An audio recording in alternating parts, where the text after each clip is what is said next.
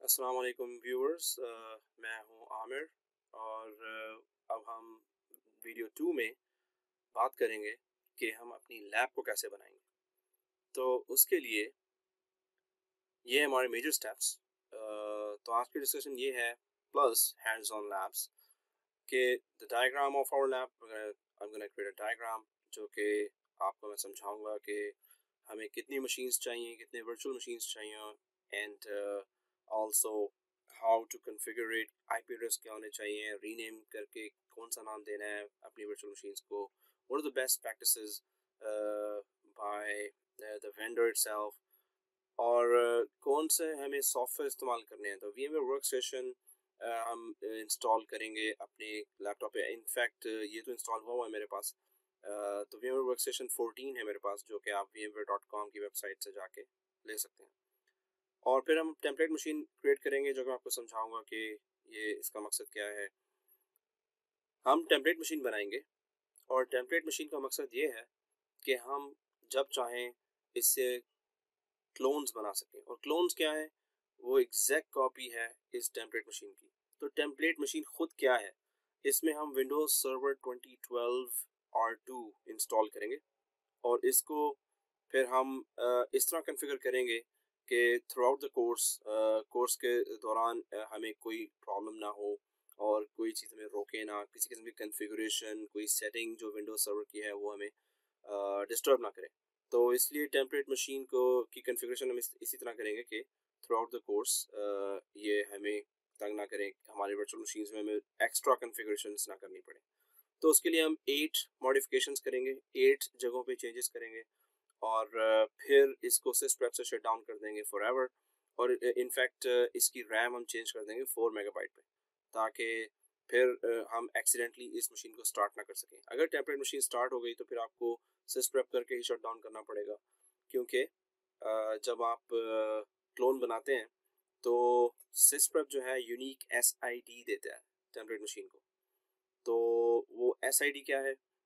Security identifier है, और ये अल्फान्यूमेरिक नंबर होता है, एड्रेस होता है जो कि हर मशीन को मिलता है, और ये यूनिक होना चाहिए वरना नेटवर्क पे वो मशीन्स नहीं आ सकती या काम नहीं कर सकती।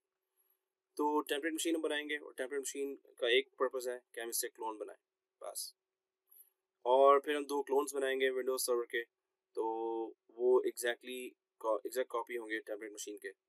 फिर हम इंस्टॉल करेंगे एक्टिव डायरेक्टरी, DNS, DHCP, और जो डोमेन एडमिनिस्ट्रेटर अकाउंट है उसको हम कॉपी करके एक और अकाउंट में जिसका नाम डिफरेंट होगा, हम उस अकाउंट को यूज़ करेंगे। तो इसके बाद हम EHXi हाइपरवाइजर्स इंस्टॉल करेंगे और उनको बेसिकली कॉन्फ़िगर करेंगे, स्टैटिक IP देंगे उस पर, उसको रीनेम करेंगे, उसके सफिक्स को या डोमेन नेम जो है वो चेक करेंगे कि क्या है, क्या देना है हमें और क्यों देना है। और इसके अलावा फिर उसके A records जो हैं वो DNS में बनाएंगे। तो ये है हमारी लैब के मेजर स्टेप्स। तो इसी को अब हम डायग्राम में देख लेते हैं कि किस तरह बनानी है।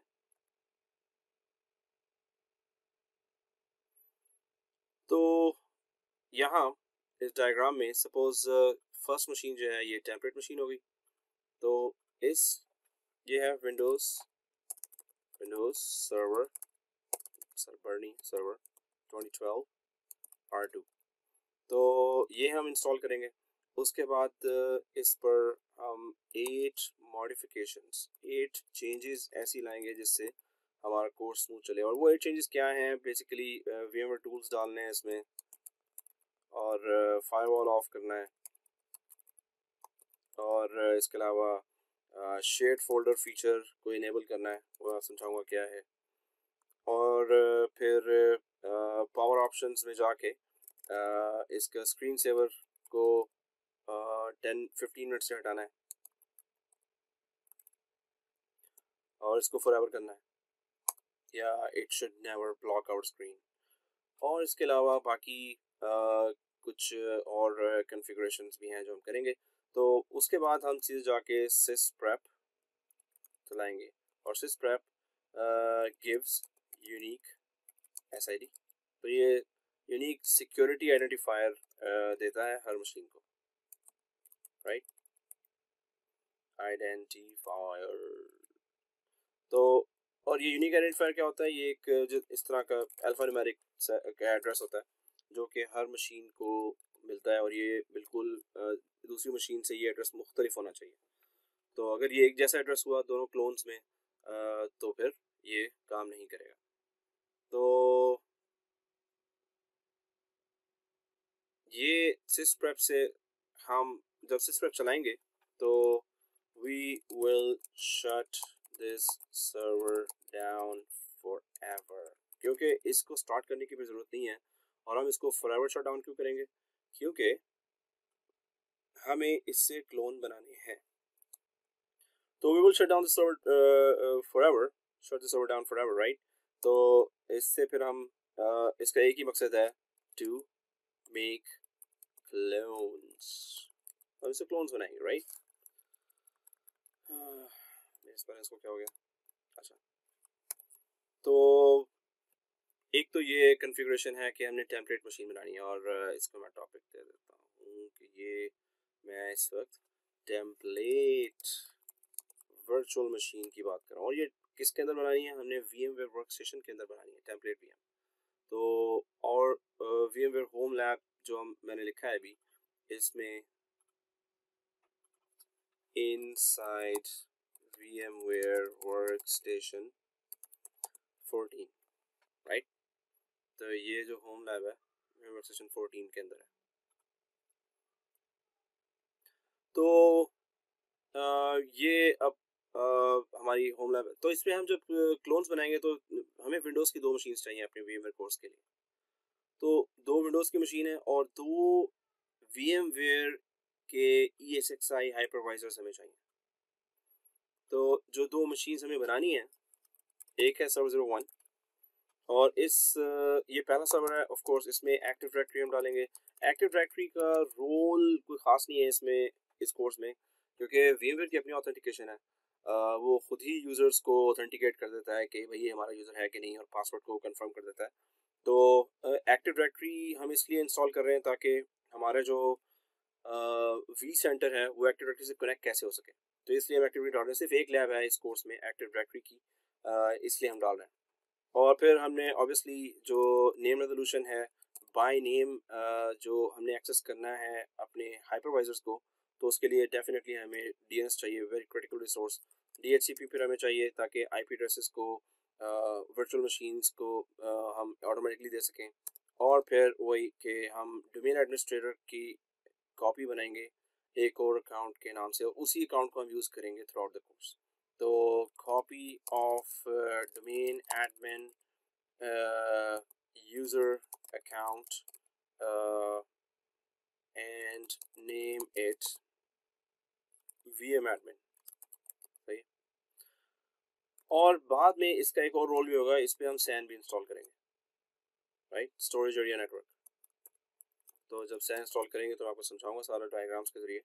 स्टोरेज एरिया नेटवर्क, हम कोई भी और SAN का सॉफ्टवेयर इस्तेमाल कर सकते हैं, ओपन फाइलर, स्टारविंड, फ्रीनेस, लेकिन विंडोज़ का SAN भी बेहतरीन है समझने के लिए, विंडोज़ बेस्ड SAN, और ये टेस्ट एनवायरनमेंट के लिए बहुत अच्छा है, चलेगा इन शॉर्ट। तो दूसरा फिर सर्वर 02 है। इसका मकसद क्या होगा? सर्वर 02 जो है, एक तो ये मेंबर सर्वर है क्योंकि इसको हम विंडोज़ डोमेन से ज्वाइन कर देंगे, मेंबर सर्वर, राइट। और दूसरी बात ये जो है, इस पर हम सबसे इम्पोर्टेंट चीज़, सबसे इम्पोर्टेंट एप्लीकेशन डालेंगे, और वो है वी सेंटर। ये वी सेंटर जो है सेंट्रली कंट्रोल करती है, centrally controls all the hypervisors, virtual machines, networks, storage। तो ये vCenter enterprise grade central application है जो कि तमाम hypervisors, virtual machines, network, storage etcetera जो भी एस्पेक्ट्स हैं management, monitoring, disaster recovery, high availability के, वो ये कंट्रोल करती है। इसके अलावा वी सेंटर अपनी इंस्टॉलेशन के लिए it takes a lot of time, काफ़ी बड़ी एप्लीकेशन है, एंटरप्राइज ग्रेड एप्लीकेशन है। सारा कोर्स VCP का इट रिवॉल्व्स अराउंड vCenter, तो सारा कोर्स ही इस बारे में है कि vCenter एप्लीकेशन कंट्रोल कैसे करता है पूरे इन्वायरमेंट को और इसकी एडवांस फीचर्स क्या हैं। तो हमने ये vCenter एंटरप्राइज ग्रेड एप्लीकेशन इधर डालनी है सर्वर 2 में। इसके अलावा थर्ड और फोर्थ मशीन्स का क्या रोल है, ESXi01 इसका नाम है, ESXi ये हाइपरवाइजर का नाम प्रोडक्ट नेम है।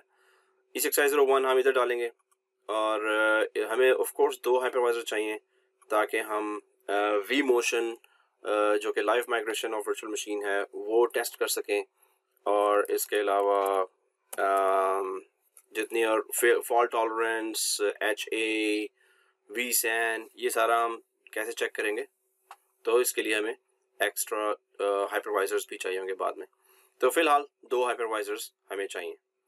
तो ये 4 मशीन्स जो हैं हमें इंस्टॉल करनी है स्टेप बाय स्टेप, और हर स्टेप बहुत केयरफुली हमें कॉन्फ़िगर करना है ताकि थ्रू आउट द कोर्स हमें कोई और प्रॉब्लम ना हो।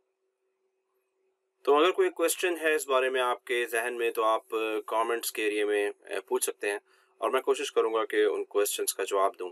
लेकिन ये हमारी बेसिक लैब है, पहले हम टेम्पलेट मशीन बनाएंगे, उसके बाद हम 2 क्लोन्स विंडोज़ के बनाएंगे और फुल इंस्टॉलेशन फ्रेश इंस्टॉलेशन करेंगे हम इसकी ESXi1 और ESXi2 हाइपरवाइजर्स की। तो स्टेप बाय स्टेप जो कुछ हो रहा होगा मैं आपको समझाता जाऊँगा साथ साथ, और जो क्वेश्चन आपके जहन में आप कॉमेंट्स के सेक्शन में मुझसे पूछते जाएँ। होपफुली जल्द ही मैं जवाब दूंगा, अगर कुछ देर हो जाए तो सॉरी। ओके, तो लेट्स गो अहेड।